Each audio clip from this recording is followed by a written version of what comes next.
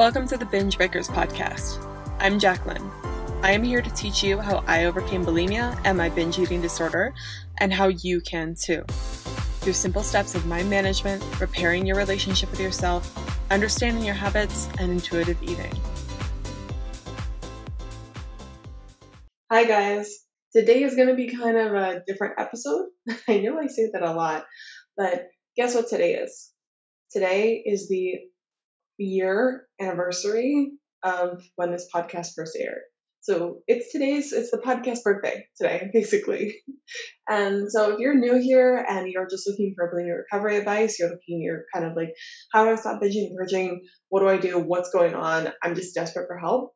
This episode may not be the best for you. You'll still learn something from it, but I would go check out my first episode, How I Recovered from Bulimia Forever, and that will get you started in the right direction, or just another practical episode. But if you have been following along with me for the whole year since this podcast aired, then I think you might enjoy this episode. And so I wanted to give a quick overview of what this episode is going to entail, and then we will get started. So I'm going to start, I think, by, first of all, the main meat of this episode is going to be all about key characteristics that will help you in recovery that you need to have during recovery. But we'll get into that in a second. At the end of this episode, I'm going to release something that might seem kind of strange, but I was fortunate enough to have recorded a coaching session I had with one of my coaches about when I was considering not releasing the podcast, but considering niching in eating disorder recovery and bulimia recovery. I knew I wanted to be a coach of some sorts, but I didn't know if I wanted a niche. And I knew that I had this story of bulimia recovery, and the coaching session, as you'll see at the end of this episode, I recorded a short bit of it. I recorded the whole session, but I'm only including a short bit of it. But it just shows you how scared I was to release this to the world. And I think it's so cool that I have that. So I wanted to release that to you guys as well, just as kind of an anniversary of the podcast. And it just shows how far not only I have come, but what has been created when you push through fear and you just have some courage. And the reason I thought this would be a good idea is partly because I think it's just cool. I think it'd be cool for you guys to see a more vulnerable side of me that I wasn't intending for anyone to see. So I just think, how great is it that I have that recording when I was being completely open and honest with myself, and I get to show that to you guys. Part of what I think is so important about the podcast and bulimia recovery is that you have to really be vulnerable, willing to fail, willing to make mistakes. And I think this is a really clear example of me doing that, and a good way for me to be vulnerable is share that with you guys. But then I also wanted to release these things because what I'm going to talk about today is all about key characteristics that you need in bulimia recovery. And I thought this would be a good year anniversary topic because it encompasses the type of attitude and person you need to be in order to recover. And the most important part about this, I think, I'm trying to get my thoughts straight. The most important part about this is when I say characteristics, a lot of you guys might dismiss it and say, well, I have none of these characteristics. And the cool part about characteristics is that they can be changed. You can develop new characteristics, new traits. And that is why I wanted to share my recording of the coaching to you at the end of this episode, because if you listen to me now, you hear who I am, you've been listening to the podcast for a year, I sound like a completely different person than who was on that call. Still, the same in some aspects, but I did not have this type of attitude that I have now. And it's just a living proof for you guys that you can change, you can evolve, you can become different. So the characteristics I'm going to go over today, don't just say, I don't have this or that, so therefore I can't even change. No, it's about trying to be those types of things and practicing it till you get it, till you become it. And sometimes those characteristics ebb and flow. Sometimes you have them, and sometimes you'll fall off the wagon of actually practicing them. So these traits are necessary, but I don't even know if characteristics is the right word for it. I think a better term for them would be skills to have. And I like the term of skill because it implies that it can be learned, it can be built, it can be trained. And I'm an artist. For those of you guys that don't know, I have a huge background in art. I've been drawing since the day I could pick up a pencil. When I was like 3 years old, I was drawing on walls, that sort of stuff. But I always used to think that I just had a natural talent for art and for drawing in particular, and some people just didn't. But something cool I learned in college when I went to art school was that there were students that I saw in the class that did not have a very natural ability to draw the assignments. I fortunately did, but I ran into a wall when I didn't necessarily have a natural talent for things, because for some things, and I would struggle sometimes when I couldn't get things naturally, because I didn't realize that sometimes you have to work for things. Sometimes you are good at things and you have to keep on trying until you get it right. And I would watch the students that I dismissed in my young freshman years and my sophomore years of college, because I thought, they're not very good. They're not competition. I was like looking at the world in a different lens. I was thinking everyone's like competition. And I would dismiss them slowly but surely, even though they didn't have the natural talent. Maybe they just were automatically good at something. They listened to the assignments, they practiced the drawing over and over again, kept listening to what the teacher told them they needed to correct, and they tried their best, and they got better. And some of the students that I spent 4 years with these students. It was a small art college, so I got to know a lot of them. Some of these students that were the very worst at the beginning of college with drawing turned out to be some of the best artists in the class. Isn't that crazy, right? Doesn't that blow your mind? So that's a little story for you, just to share that you, especially with, I think a lot of us can see, oh, these people have a natural talent for painting or for art. Artists are just naturally talented. I believe everything can be learned, everything can be adapted.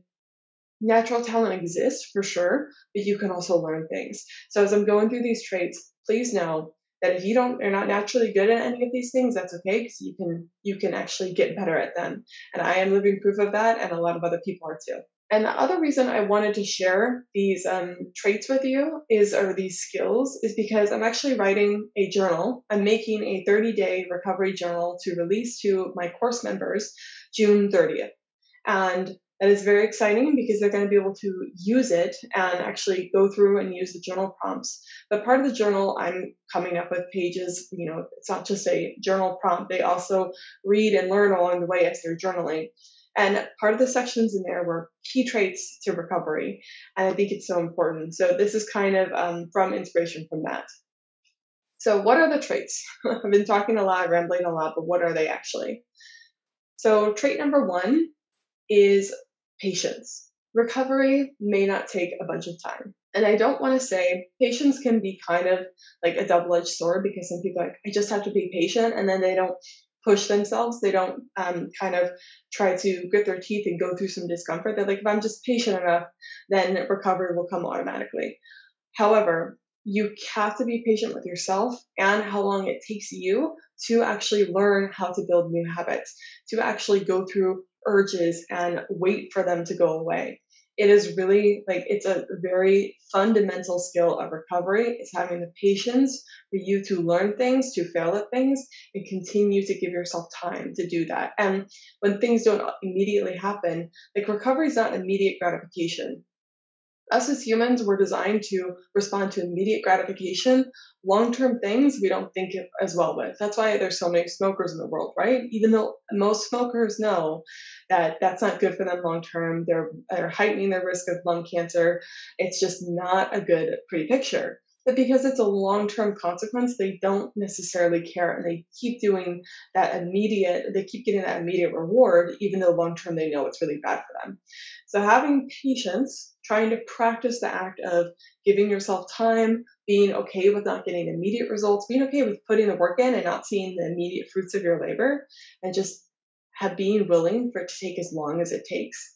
That's going to be super key in recovery. And I see this a lot. And I see that the people that are willing to let things take a little bit longer than what they were expected generally see a lot of the success. And in my recovery, sometimes I wasn't very patient and other times I was. But, before the year leading up to when I recovered, the final year in my bulimia journey, I had just kind of given in to the fact that I was a bulimic. And I wasn't so dramatic about it. I had been doing a lot of work on, my mental health even though I was still binging and purging, I was doing work on, hey, we're not going to treat ourselves like shit. We're going to be respectful towards ourselves, and we're going to clean up the rest of our lives. But I kind of just surrendered to the fact that I binge and purge as a hobby, and it wasn't that big of a deal. I kept saying that to myself because it was at least easier for me to carry the burden that way. It's at least easier to be like, you know what?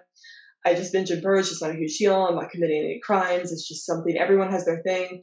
And that allowed me to be really patient and almost kind of give up on the deadline and not be so desperate and thirsty to recover.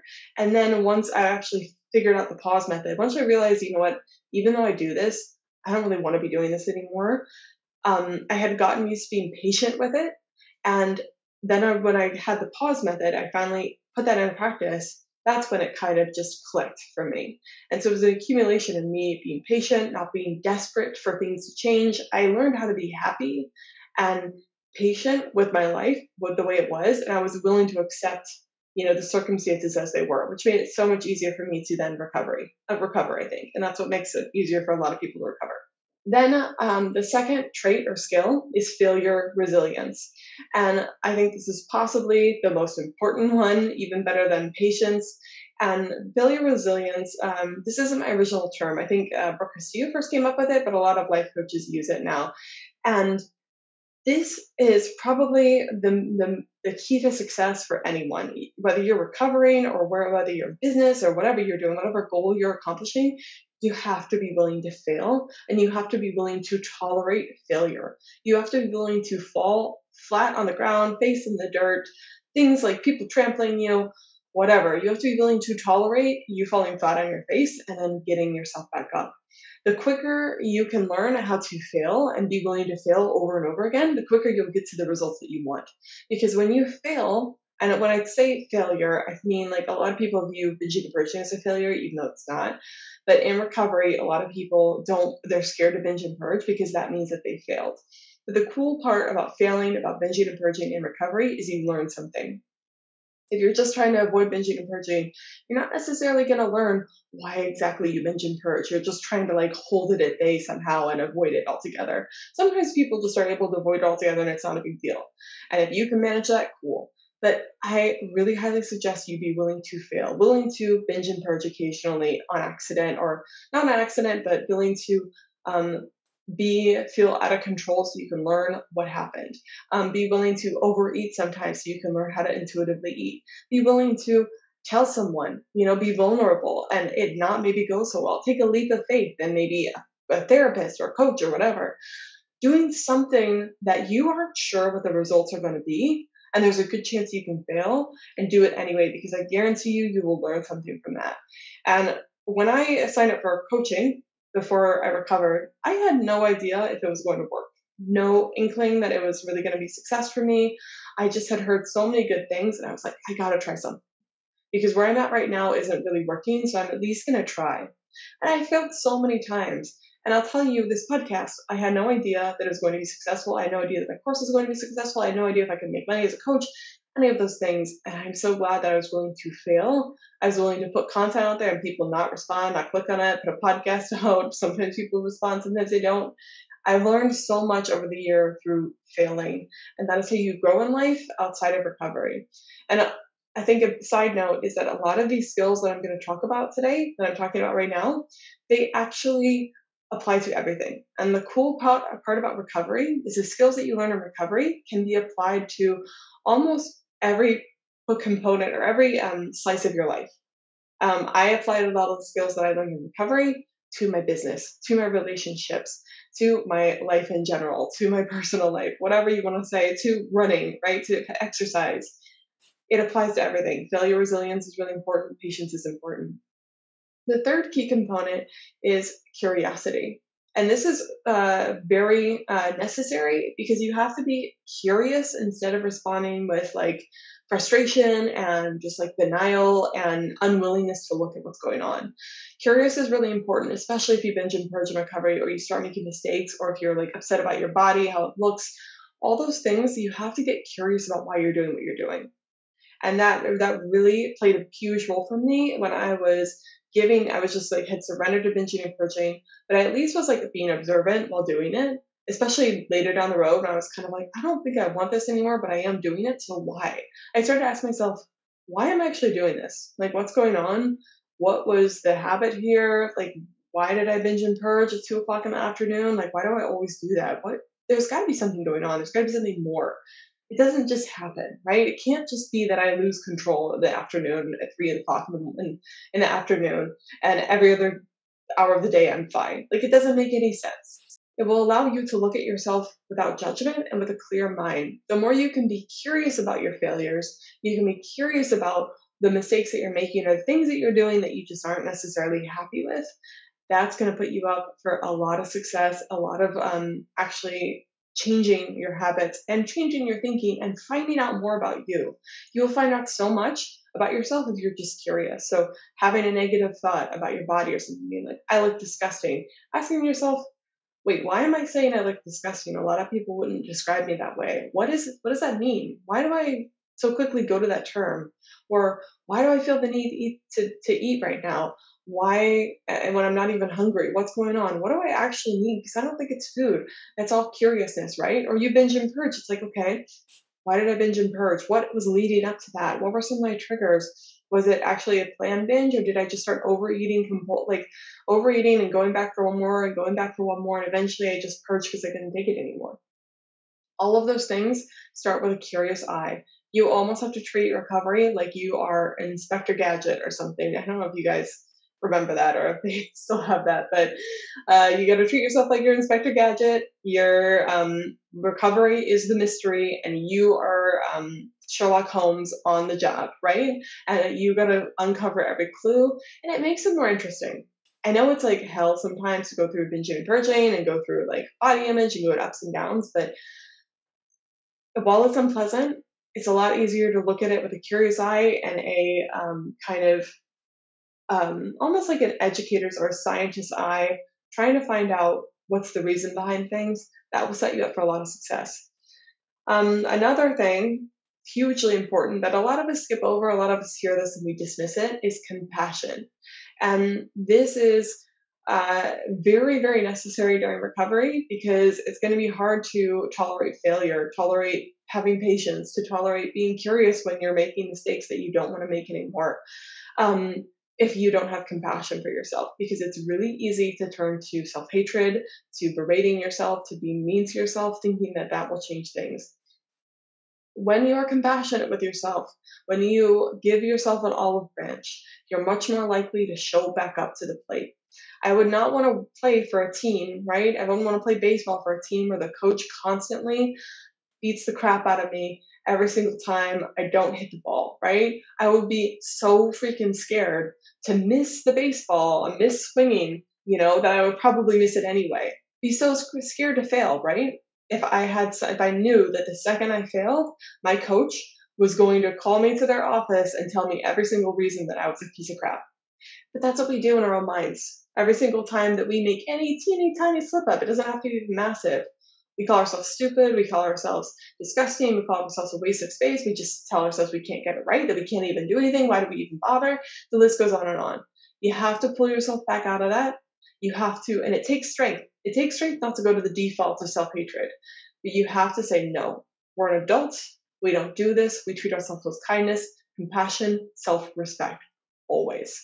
And that is something that I live and die by, ride or die by, and it has changed my life. Maybe more than anything, I think, compassion, because if I didn't have compassion for myself, I wouldn't have been able to fail. I wouldn't have been able to have patience. I would have just been in a river of misery. But even when I fail now, because I still fail because I'm a human person, at least I know that I'm not going to be waiting after I fail to stab myself in the back, right? I'm going to be there with some tissues and some Kleenexes and be like, okay, it's all right. What happened? How can we make it better? How can we change? What do we learn? I'm a much more optimistic person to work with. It's much nicer inside my mind when I know I'm not going to, be waiting with a knife to stab myself in the back. The fifth thing is humility. And this kind of ties in with ego and a little bit with compassion, but you need to have humility, and this heavily ties in with failure of resilience. And know that you're a person that makes mistakes, and that's just part of what it means to be human. I'm sorry that it is that way. I wish that none of us made mistakes, right? That'd be cool, but it'd be a pretty boring world if we didn't make any mistakes.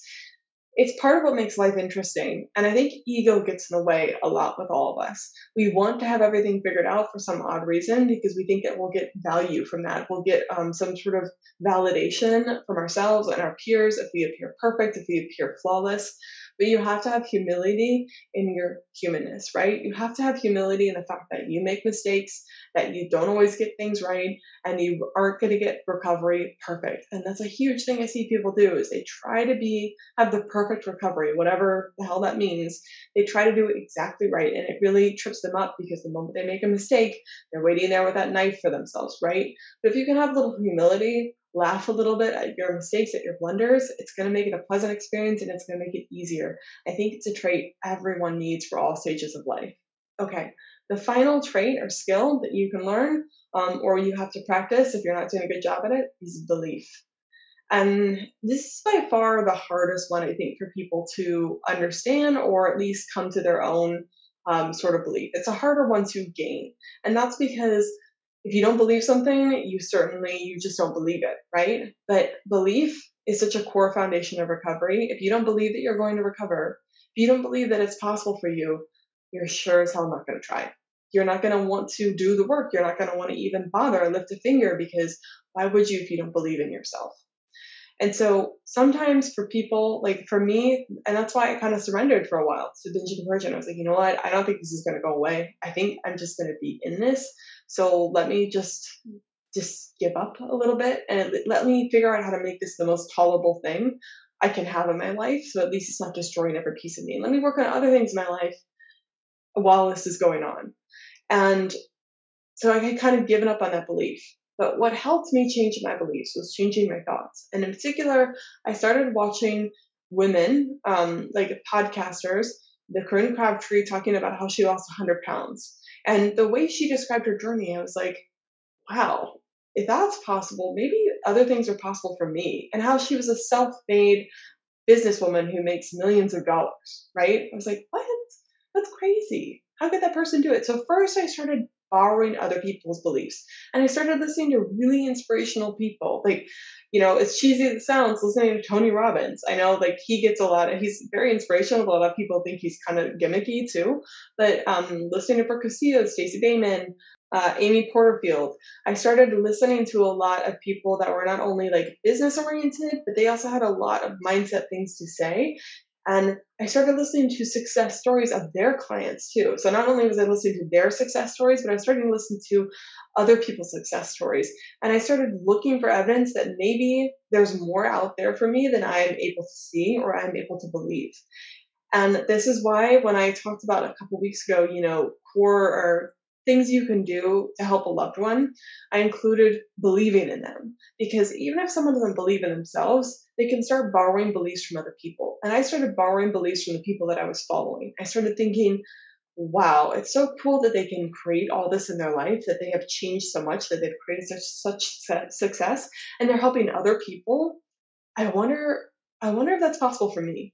And I started just dabbling. I was like, I don't know if it's for sure, but I think it may be possible. And that was my first bridge thought, my first bridge belief. I wasn't completely sold that I could recover, but I started to start with the belief of, you know what? I think it's possible that I could recover. I think it's possible that I could change. I think it's possible that I could have a better life than I'm living now. And then I slowly started to believe new things. I started to believe in the possibility that it wasn't just a possibility, that it was actually maybe a reality closer, that maybe I was just like a few steps away, just a few months away from recovery. So if you are struggling with beliefs, I highly encourage you listen to podcasts or find other people that you think are inspirational and try to think about the fact that if it was possible for them, it's possible for you. A lot of us try to think that we're somehow like the idiots of the world, and the other people who have made it or they've done stuff, or maybe you've been listening to me and you're thinking, she's just different. She's just a hard worker. She just had a lucky go. I promise you, I'm just a normal human being who makes tons of mistakes all the time. I can be really stupid sometimes. I didn't do anything special, but I recovered. And if I could do it, you can do it too. And the core belief that I've made now that is what helps me with my clients, right? Because not only do I have to believe that I was able to recover, now I have to believe for my clients. I have to believe that they can recover too. And the one thought that I always go back to is I think they are able to recover because they're a human with a human brain. And I think everyone out there listening, I believe this to my bones, to my core. I am so serious with this belief. You can't change it. Even if someone doesn't recover in their life, I knew that it was a possibility for them. And here's the thought. Everyone with a human brain is 100% capable of recovery because they have a human brain that is 100% possible of change. I say that over and over again to myself, especially if clients are doubting themselves, like in a call. Coaching for you guys that don't know, like sometimes it's super fun, but I deal with people that are going through bulimia recovery, right? And some calls they're very emotional, right? And they are not believing in themselves. And they're like, I don't know I don't know what's happening. I don't know if I should have done this. I don't know if I can make it through. And I always am thinking, no, you are 100% capable of change because you're a human with a human brain who's 100% capable of changing their thinking and changing their habits. I don't for 1 second doubt it anymore. For those of you guys out there, if you want to borrow that belief from me that you can recover, do it. Know that it was possible for me. I'm not anything special, anything different. Okay. Those are the skills, characteristics you need to have in recovery. I believe all of them are absolutely necessary. It's going to be a harder recovery without those things. But you may be listening now, if you're still here, still have gotten through all these rambles, you may be thinking, okay, Jacqueline, that's great, but like, I still really don't believe you. I don't believe that you were someone who didn't naturally have these abilities. But if you guys don't believe me, I really am so excited to share this with you. I have the opportunity to share with you a coaching call. This is what I was referring to in the beginning of the podcast episode.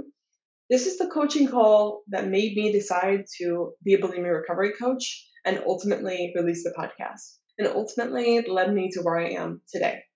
And in this podcast episode, in this coaching call, you can probably tell I sound different. I sound a lot less confident. I sound a lot less sure. And I'm scared is, I think, the biggest thing. I'm very scared to show my secret to the world, and I'm very scared to talk about bulimia. And I wish I had a coaching call, throughout. I had more coaching throughout bulimia so that you guys could maybe see that, but I don't. But this call at least shows you transformation is possible. And that's why I'm sharing it with you. I know it seems weird, it seems strange, but transformation is possible. I was not these things beforehand, and I still am practicing these things to this day. It's not like you just automatically get good at patience or failure tolerance, and then you're good for the rest of your life. It's a constant work in progress. It's constantly going back to these skills and building them up and continuing to go through them. So that's why I'm going to share that with you. I also wanted to read before the coaching call a little journal entry that I had after the day I released the podcast. And this was the day after that I posted the podcast that I had released on my Facebook page, my personal Facebook page, to all my family and friends, even my mom and dad. I feel bad. Even my mom and dad, my immediate family, did not know that I've been struggling with bulimia for like 4 or 5 years at that point, right? Or 4 years, but then recovered. They had no idea that had been going on. I kept it a secret for a while. So only my boyfriend knew, and I think my roommate from college knew.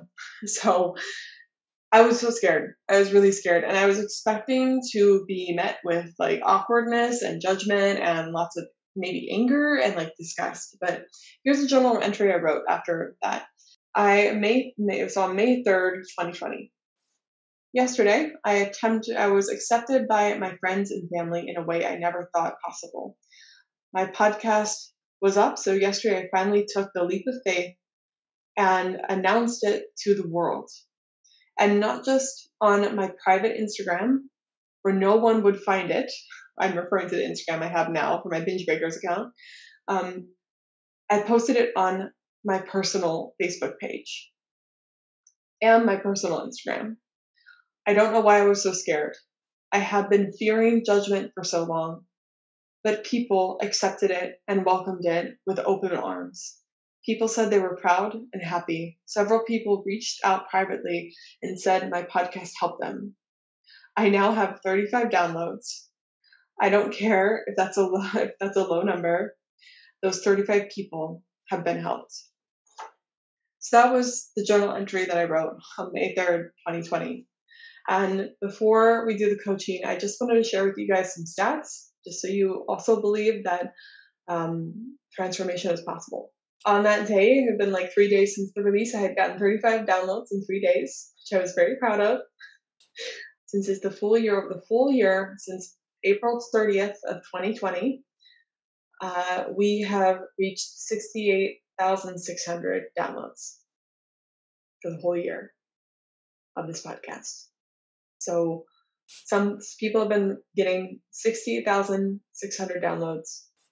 People have been helped that many times with bulimia recovery. Numbers aren't that important.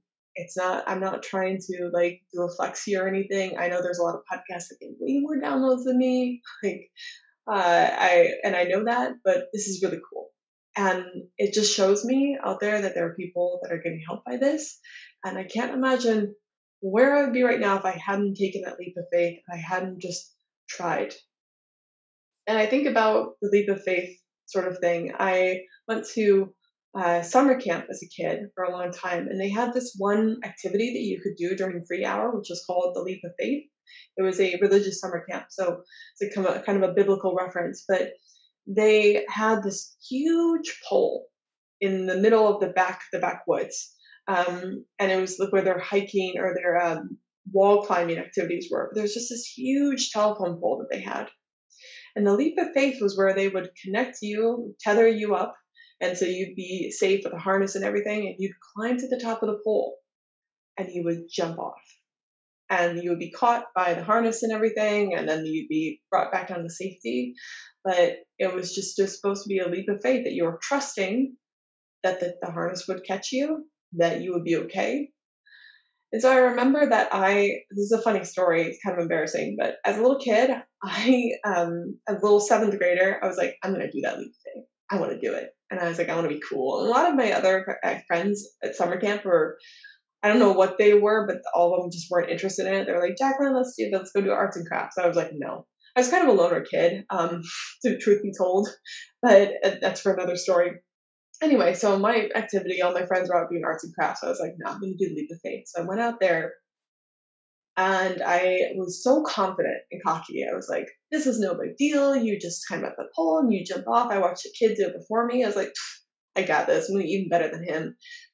And so I climbed up the pole, and like midway through the pole, I don't know how high this thing was, but it had to be at least like 2 stories, maybe 3 stories, whatever that is. I don't know how many feet that is, but it was very high.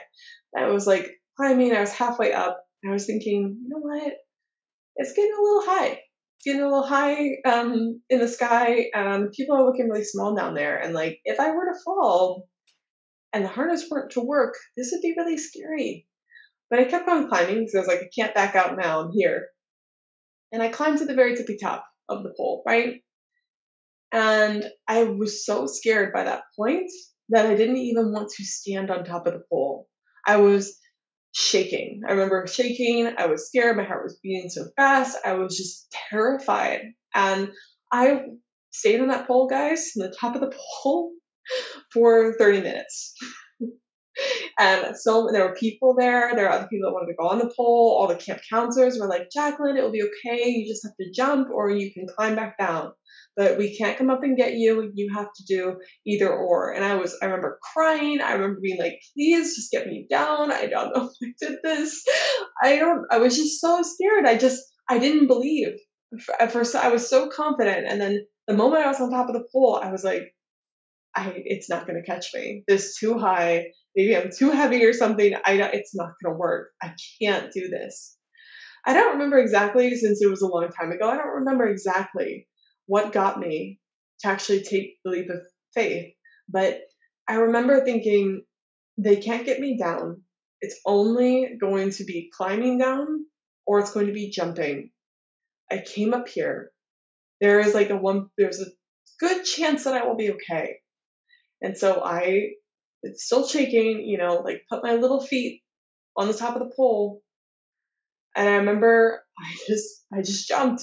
I just took that leap of faith and I was okay. I was completely fine. But that whole embarrassing fiasco that I just told you about is just to show you that sometimes things feel really scary and they're actually going to be the most exhilarating experiences of your life. So please, please, if you're thinking about recovering, if you're thinking about doing something really scary in your life, like aside from recovery, anything, whatever that big leap of faith is, I promise you, just go through with it. You're going to learn something either way that's going to make your life so much bigger. Do the thing that scares you the most because it will be life changing.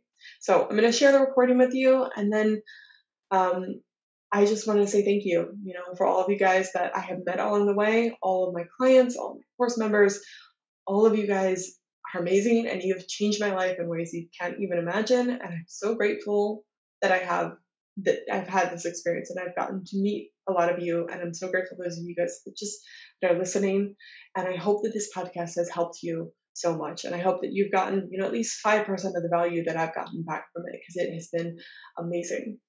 I'm really looking forward to another year of podcasting, another year of coaching, another year of changing, and another year of more people recovering from bulimia. So enjoy the coaching call recording, and I will talk to you guys next week.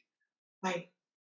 Yeah. And part of me was thinking, maybe ideally your thoughts create your feelings, right? But I was thinking maybe if I had a more specific offer to give people, then that would help me understand my value more. But at the same time, it's like I'm new. There is definitely a route I want to go down later down the road, but I feel weird niching so quickly. Okay. Why? So I just feel like it may be risky, and it's kind of more of a personal topic to put out there. It's to help people with eating disorders. So, I recovered from bulimia and I'm fine now and all those things. And it was really through the thought work at the life coach school and understanding that this is just a habit and these are just thoughts in my brain and you need to become aware of it and then feel your feelings so you can get through it. And it just like flipped a switch and, years of horrible habits gone. So I could really, really help a lot of people with that. I think specifically like food relationships, body relationships, and eating disorders. Yeah. So why is it risky to have a niche? I guess I'm in the naive mindset that it limits who might want to work with me. Well, it does. Mm-hmm. That's the point. Yeah.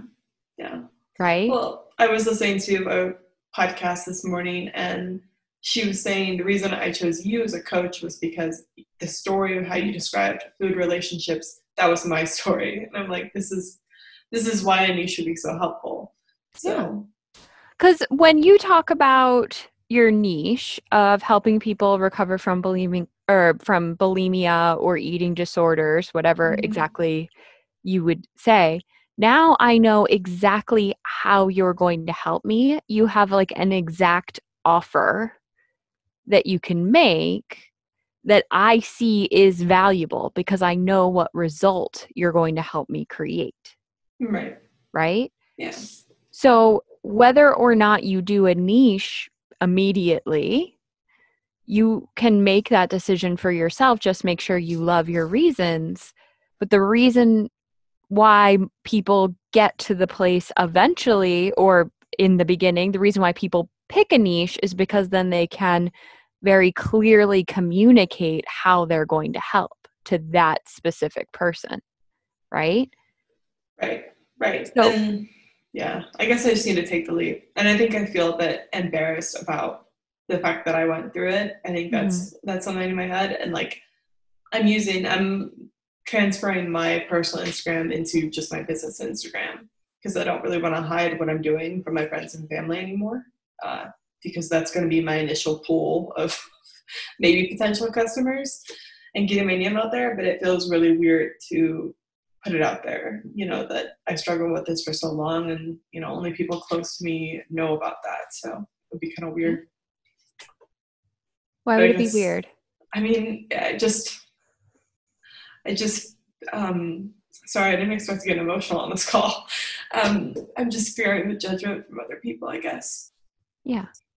So that's your work to do, to notice that those fears, your thoughts about what other people will think, the judgment, all of that.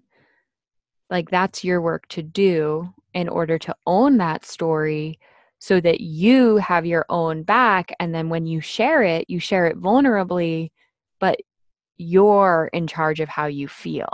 Do you know what I mean? Yeah. Yeah. I mean, so I feel like I've asked coaches about this before and I still am struggling with it. Like, how do you get past? I mean, I guess the answer is you just have to feel the fear and do it anyway, right? What's the question? How do I overcome the fear of judgment from other people? How did you get past the urge to throw up your food? I became aware of when I was on the road. I first stopped judging myself, and I first stopped telling myself I'm a bad person and I'm crazy. And then once I realized it was really just a habit, I looked at it as like just drinking a Diet Coke, quite honestly.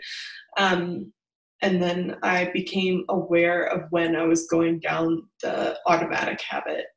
And I became like, oh, I think I'm on the route to a binge and purge. And then just that awareness helped me to finally be like, oh, do I really want to do this? Mm-hmm. And then I finally stopped identifying with someone. I don't even like calling myself bulimic because that's not true. I am not that person. I was just someone who did that. Mm-hmm. So how could you apply those steps, what you have already done? Because getting over disordered eating, changing that eating pattern, that's hard as hell. Yeah. That like takes a lot of strength, and you did that. So how can you apply those steps that you practiced to the pattern, the habit of caring about what other people think?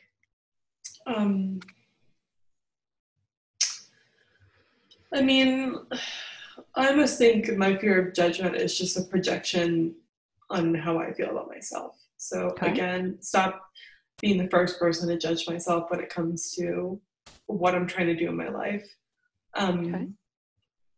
And then, sorry, I'm thinking through it.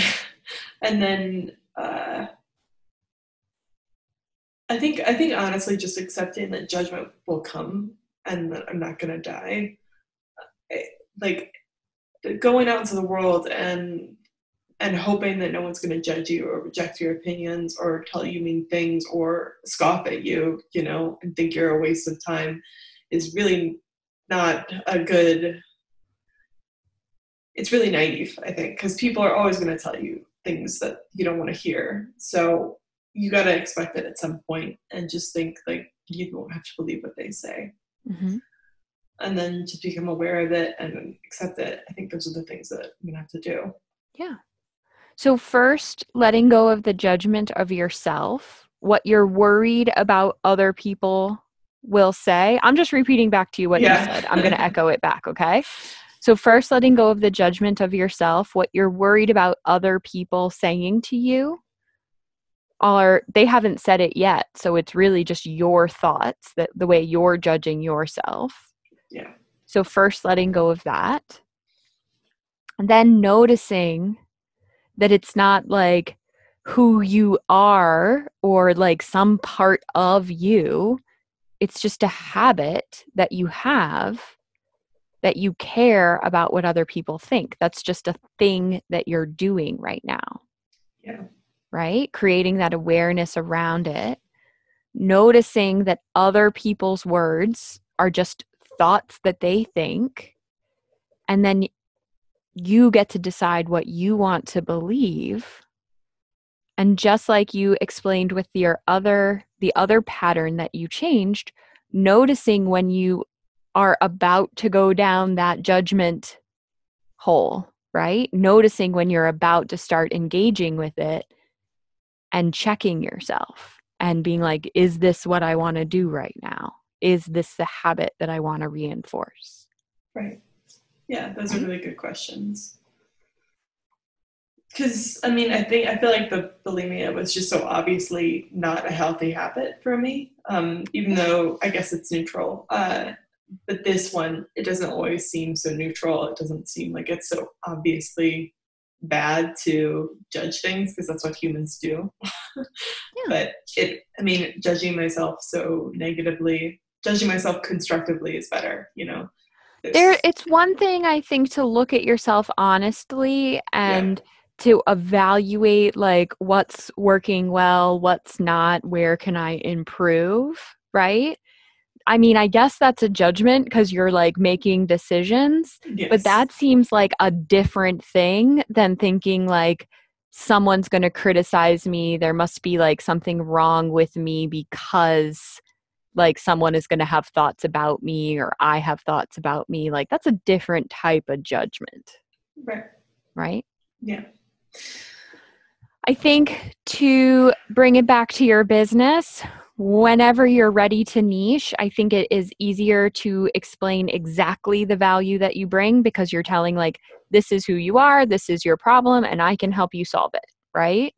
Right. But even if you're not ready, even if you want to take a minute or 2 or 10 to coach yourself before you come forward with exactly your niche that you want to work in, you're still, even when you're offering free sessions, you can still think about like, what is the result? What is the value that I create with my free client during this session? Or if they were to hire me, how can I explain to them the value of the result that I'm going to create for them, right? Right. That's why having a niche is so helpful because you know exactly what their problem is and you offer them the solution. When you're offering like general life coaching, like what solution are you offering? How can you frame that in a way that is valuable? Right. And that would be so much easier for me, for sure. I just need to get over what we just talked about as well. Yeah. Because that I'm always like, there's so many solutions I can offer people for so many things. And that's great. But like, it seems like I'm always all over the place. Yeah. So, but you have your own personal story. You have like a true, like before and after that you can share with them. And you're like, look, I know exactly where you were because I was there. I know exactly where you are because I was there too. Like I can help you create this after. It's a lot better. Like you can show that value really well. Yeah. Yeah. Definitely. We all have to get over our own stuff, right? Yeah. Like if we're going to like let ourselves be out there in the world, this is just the work we all do. And it's not that you have to get all the way to the point where you like don't care about anybody's opinions before you can start. Like I think you can also let yourself like wade into the pool, like start in the shallow end and then you build that strength just by doing it too. Right. Yeah. I mean, there's no way I'm going to be able to get used to it unless I go out and do it. Like I know that intellectually, I just need to practice it. Yeah. Well, thank you. I'm sure we're like we're like right at time. Yeah. All right. Thank you so much. All right. I appreciate nice it. talking with you, Jacqueline. Have a good day. You too. Hey, if you like this episode, you have to come check out the Binge Breakers Recovery course. If you're trying to recover from bulimia and you're sick of doing it alone and you feel like you've tried a lot of traditional therapies and it's not working with you, come join the course. Go to bingebreakers.com/recovery-course.